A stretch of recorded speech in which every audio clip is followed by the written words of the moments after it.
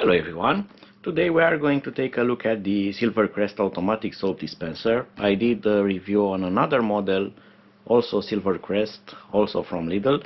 But you know how it is with the spread of coronavirus. Everyone buys these things like mad.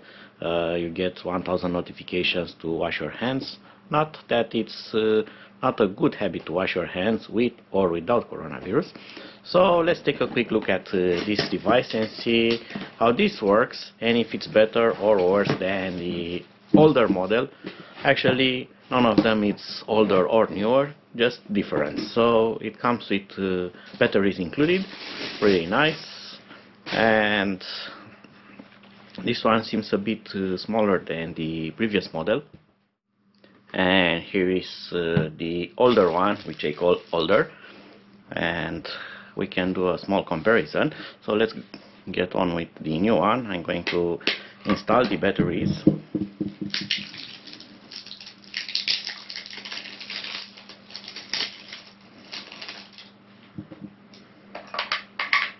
It uses 4 AAA batteries.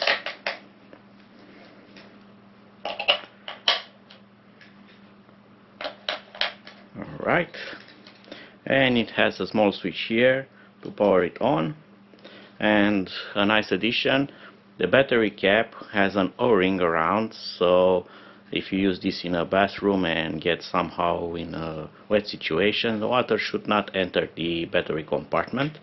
That's actually a very nice idea. Alright, so it doesn't indicate anything. Does it work? Yes, it works, and you can see the greatest difference is that this has a transparent reservoir while this one doesn't. This has this mirror cap here, and it's kind of smart and not smart, because it's smart as it shows the battery and soap level. This one doesn't have an indicator for the battery or for the level, but you can see the level here, and when it works it has an LED that lights up the soap here, so you can see the level directly.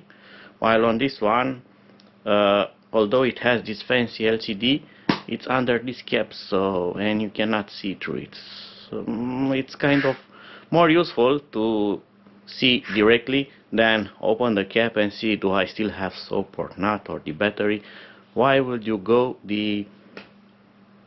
this way to put an advanced panel here, and you can control the amount of soap and everything else from here, while you hide it under this plastic mirror thing?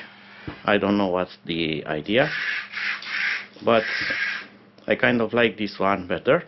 And size wise, it's just a bit smaller, not a big difference. And the cap, very simple cap, no hinge there, nothing. Let's fill it up.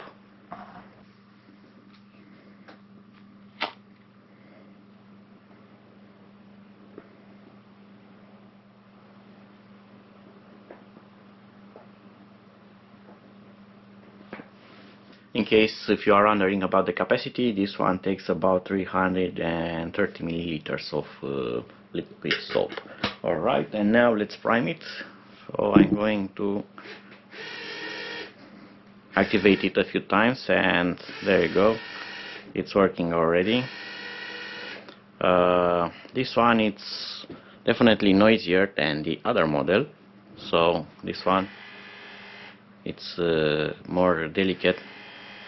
So all in all, the what I call older model is definitely smarter and more sophisticated and more quiet.